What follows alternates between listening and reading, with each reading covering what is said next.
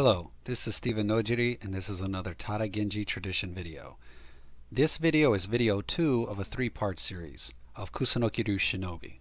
Video 1 discussed the history leading up to the Kusunoki Shinobi, which was the how, the why, and the where. The how and the why of this tradition's evolution and the where we can find it in historical records. So if you didn't see video 1, you should watch that because it will give you the context. This video, number 2, will discuss the types of shinobi and the overall methodology of the Kusunoki Shinobi. And again, this only applies to the mainline Kusunoki Shinobi traditions. It does not apply to Natori-ryu, aka Shin Kusunoki, Hojo-ryu, Iga, Koga, Koshu, Naganuma, etc., etc. It doesn't apply to any other tradition. This is specifically Kusunoki mainline shinobi. If you want to know more about those other systems, you'll need to investigate and contact persons involved with those specific traditions and areas of research. Video 3, which will be the next video in this series, will mention those traditions as part of a compare and contrast. But this video is only the mainline Kusunoki teaching. So go ahead and look at your screen, and what you'll see are the 6 shinobi from Kusunoki-ryu. Again, this is mainline Kusunoki-ryu, the 4 main schools of Kusunoki-ryu. When it talks about shinobi, it's talking about these 6. These are the 5 types of spies from Sun Tzu's Art of War, and the addition of the 6th type of spy. You should also know that the kanji used for the 5 spies doesn't match the Sun Tzu kanji. In other words, the kanji is either very different or there's an additional kanji added to the title, etc., etc. Each name is comprised of 2 kanji with the shinobi added to it. In the original Art of War, it's 1 kanji, so the names are a little different, but they are essentially the same thing. So the first one, Inko no Shinobi, this we'll go into more detail about what each one of these are in a further slide, but just take a moment to look at that and see what these are. These are the 6 types of shinobi, and what I've done is the document has been scanned, and what I've done is I've clipped from the document, so what you're seeing is this is the 6 shinobi. So as I've explained in video 1, the Kusunoki tradition of this guerrilla warfare, or this guerrilla samurai warfare in the 1400s, had to merge the concepts of sneaking in and out with their espionage. So the spies were not only spies, but they were also infiltrators and exfiltrators as well. And it's at this time they also decided to build this system from the Sun Tzu's Art of War, whereas the previous method had been built from the 6 secret teachings.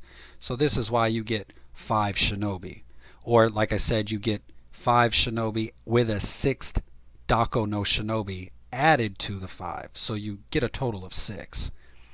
Now this tracks though, because in the original Kusunoki espionage, if you've seen the video, there's a video where I went through the 7-part conspiracy. If you remember, from that original 7-part conspiracy, the Kusunoki espionage had a samurai who specialized in verbal warfare, or this is known as the samurai of convincing speech, or the samurai of reassuring speech. And this samurai, or this spy, samurai spy, was a secret messenger who also specialized in talking people into or out of committing actions. This person was a master of words. And the Dako no Shinobi is essentially the same role. So it appears that Dako no Shinobi is the descendant of the samurai of convincing speech, and that it was added to the 5 type of shinobi to make sure that there was a type of spy still within this teaching that was specifically a master of speech. So now look at your screen, and again you'll see the 6 types of shinobi from the Sun Tzu model. Right. So these are the Kusunoki-ryu shinobi. This is Kusunoki-ryu ninjutsu. And in Kusunoki-ryu, the shinobi is a noun and a verb. So the noun is not in parentheses, and in parentheses we sort of put the noun. It's both the person, but it's also the act of. So Inko no shinobi is someone who, the spy who works with local people. They interview local people. They recruit locals for things. But it's also the art, just in itself, the act of or the art of using locals. The Nairo no shinobi is, they are enemy retainers and insiders who have switched sides and they now work with you. These are people who have betrayed their lord and now work for you. But it is also the act of or the art of getting these insiders. Hantoku no shinobi is an enemy spy who you either brought them to your side or they don't know that you're manipulating them and you're manipulating them for your purposes. But it is also the art of using enemy spies in such ways, the act of doing that.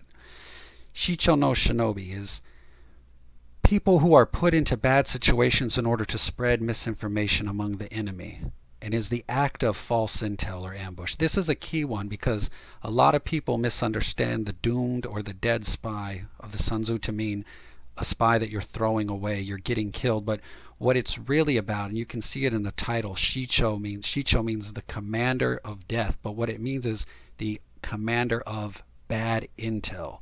And what this is this is a shinobi, or the act of spreading false information for the purpose of disrupting the enemy. This is usually used to cause conflict.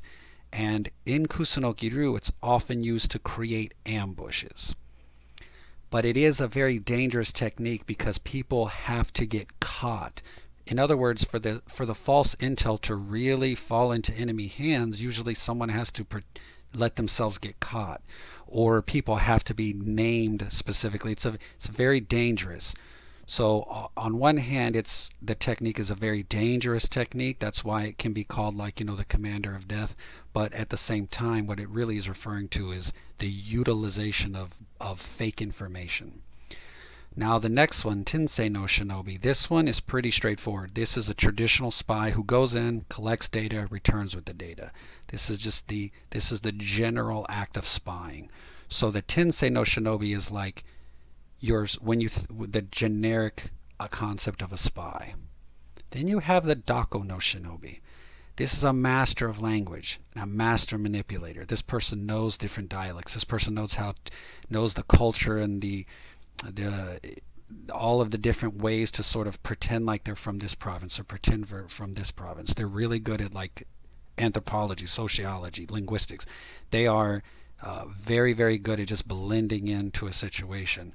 They're also incredible manipulators. They know how to get people to do things or to get them to not do things. They also run secret messages back and forth. So Dako no shinobi is both the person who does this, but it's also the art of or the act of doing these things as well. So just like in the 7-part conspiracy, each role in the 7-part conspiracy makes the entire conspiracy work. In the Sun Tzu model, each one of these shinobi agents plays a specific role to get the conspiracy to work. And as I just said, these are nouns, but there's also the implication that they're also verbs. That is, the Southern Court or the Kusunoki shinobi isn't really a shinobi first and foremost. What they are is they're a Kusunoki tradition trained samurai who, when needed, can engage in these actions or engage in these methods, verb. While engaging in these methods, that's the verb, that samurai is a shinobi, noun. Does that make sense? It's like a samurai who's trained in sword and bow. When they're using a sword, they are a fencer. When they're using a bow, they are an archer. But they are a samurai first and foremost. Thus, shinobi is a task or a function more than it is an identity. Let's give you an example. Onchi Sagon is one of the chief retainers of Kusunoki Masashige.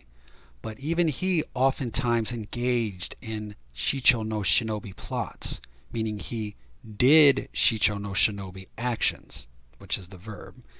When doing so, he becomes, or as a Shicho no shinobi, the noun, He often puts his life at risk in order to spread false information that would lead usually to some kind of ambush of enemy forces. But other times, he might just simply be a Tensei no Shinobi, or just sort of only do basic, simple espionage, like just simply gathering data and returning. In that case, he would be a Tensei no Shinobi. So the type of Shinobi that you could be can change based on the actions you're committing. So it's not like you're trained just to be like this one type of Shinobi.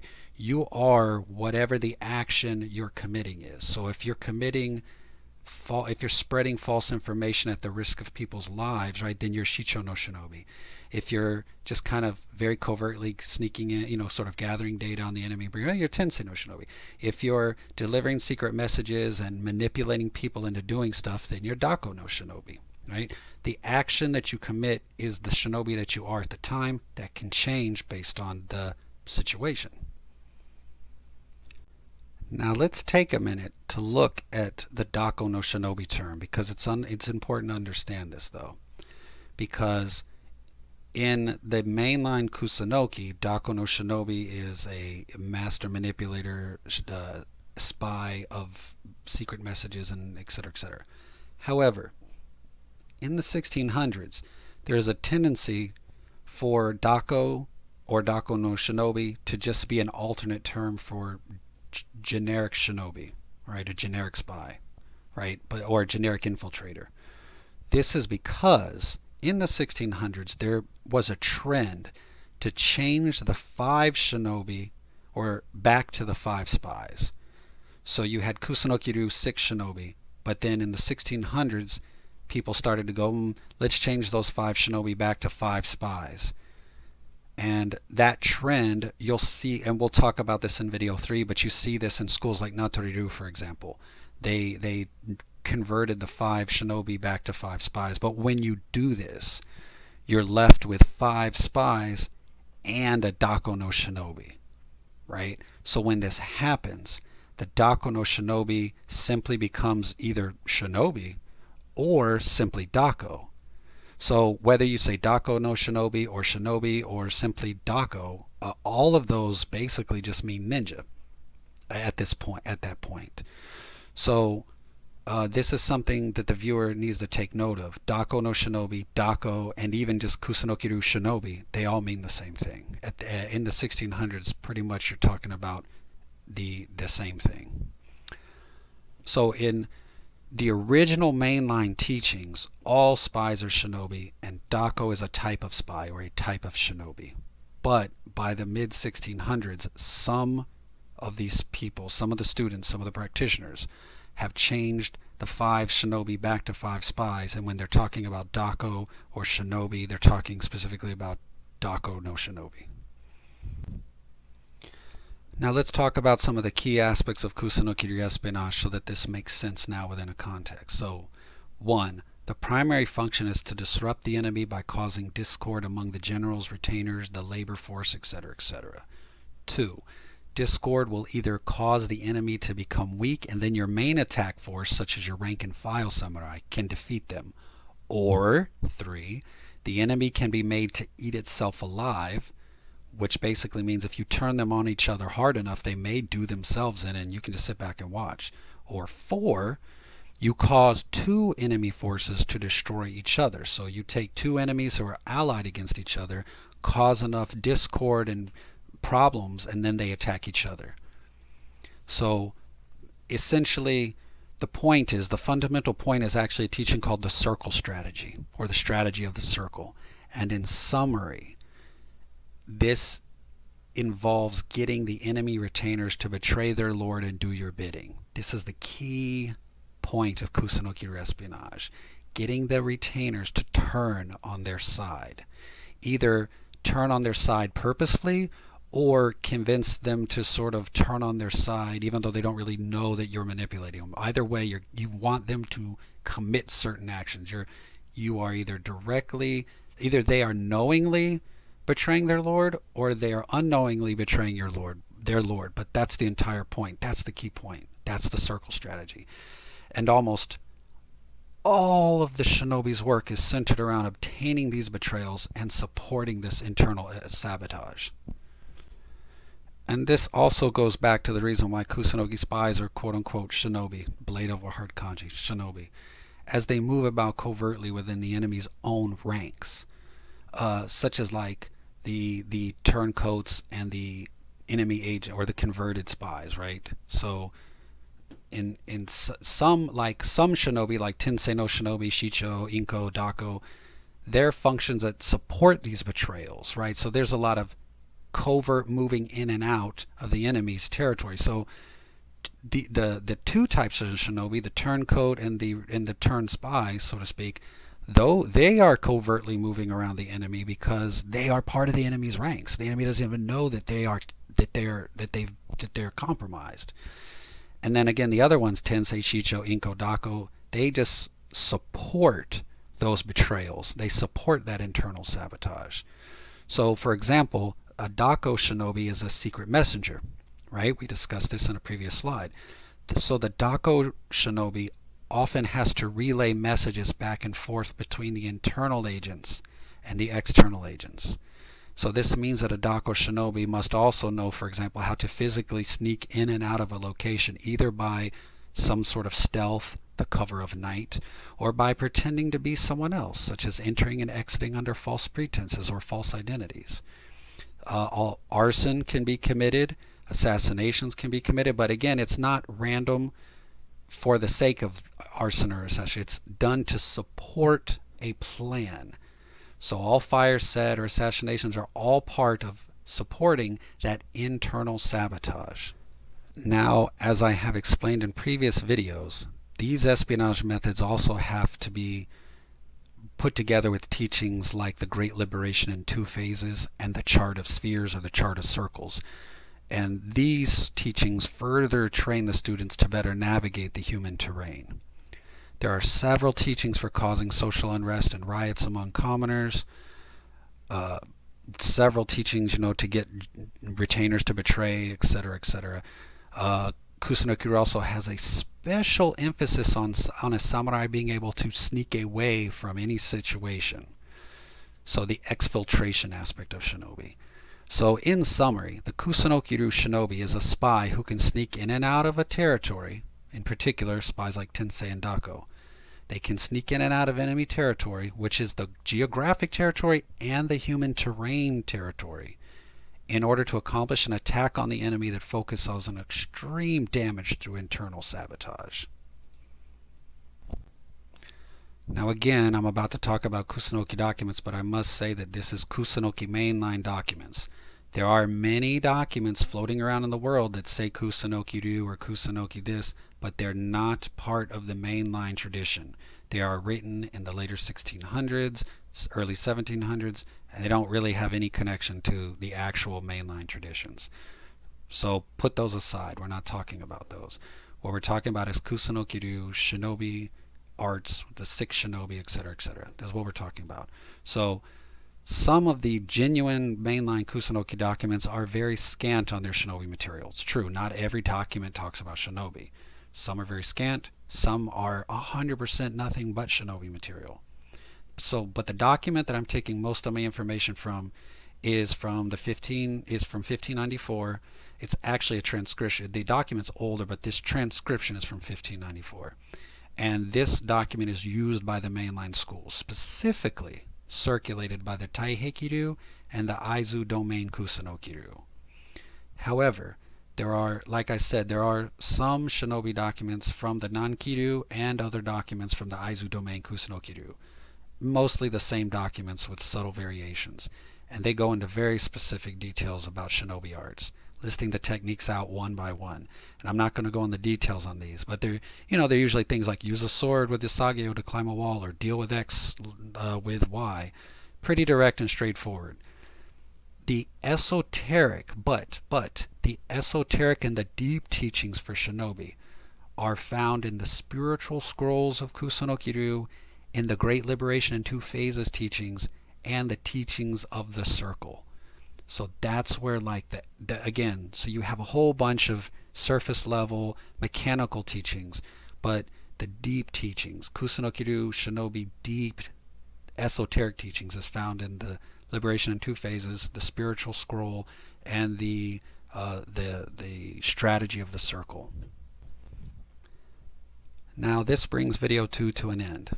So a reminder, all of what I've said, it only applies to the Kusunoki-ryu Shinobi, the mainline Kusunoki-ryu Shinobi. It doesn't apply to all of the little schools that claim some kind of Kusunoki this or Kusunoki that, whatever. It doesn't apply to Iga or Koga, it doesn't apply to Koshu, etc.